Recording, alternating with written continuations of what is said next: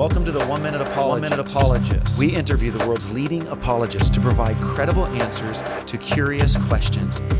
What are the latest evidences for fine-tuning?